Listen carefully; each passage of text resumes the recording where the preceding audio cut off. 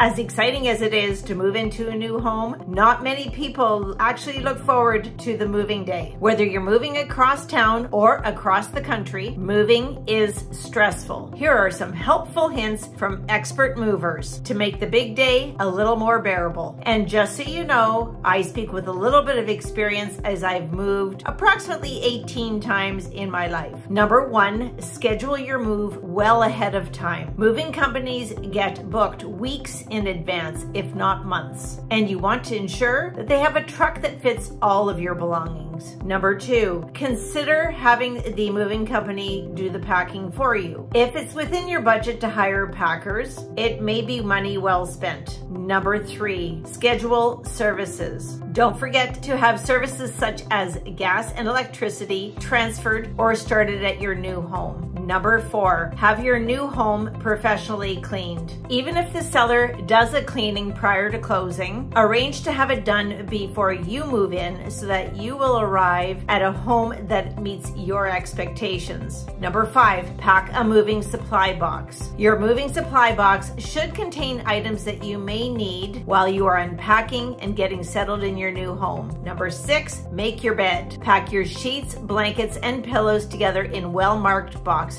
so you can find them easily. When you're ready to collapse at the end of the moving day, you'll be really grateful to know that your beds are ready for you to snuggle right into. Number seven, ditto for your towels and bath soap. Pack your towels and bath soap with your sheets so that you can jump into the shower after a long day of moving. Number eight, don't forget to make plans for your pets. The last thing you need on moving day is a stressed out kitty or dog, or worse yet, one that escapes into an unfamiliar neighborhood because of the stress. Number nine, say yes to helpers. Sometimes it's hard to accept extra help from family and friends, especially if you're not sure what you need them to help with. Number 10, hire a sitter. If you have little ones, make plans for someone to be with them so that you can concentrate. Number 11, hire someone to hang your art. Unless you love to hang things yourself, you might consider having a handyman scheduled to come in and hang your art or even your window treatments for you. And number 12, check out of the old house. Prior to closing, you should have submitted a mail forwarding form with Canada Post. You'll also need to remember to leave all keys, even for the side doors and the garage door openers. And make sure the movers don't pack up items such as the ceiling fan remote controls or other loose items that should stay with the house. Don't forget to clean out spaces such as the attic, backyard sheds, crawl spaces, or any other hideaway spaces that you may have stored items. Always nice to have the home professionally cleaned for the new owners. And if you feel inclined, leave a list of recommended local vendors and services. Do you need any other tips for moving or even prepping your home for the market? Call me or DM me today.